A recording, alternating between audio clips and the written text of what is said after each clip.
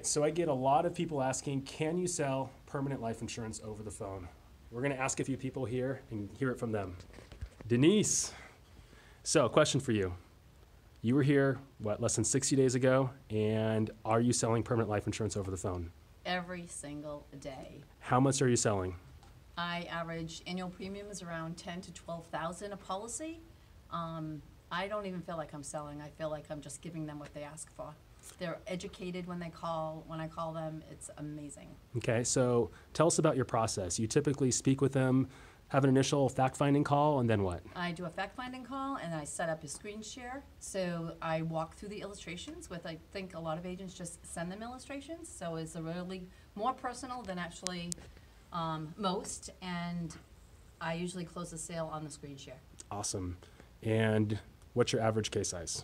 12,000 annual premium, Yeah. pretty much. And you're writing an app a day, if Pretty not much, more? Yeah, Yep. 5 a week. 5 a week. Incredible. It is cool. Okay. There's one person. Thanks, Denise. Okay. All right, let's go talk over here. What's going on? All right, so this is actually your first day with us here. Yes. You just came in to kind of test our systems, work some of our whole life insurance leads. Yes. How you doing so far? So far, so good. Made about 20, no more than 30 calls, and already developed 5 potential clients. Sent out 3 applications and have 2 follow-up teleconferences scheduled for this upcoming Thursday.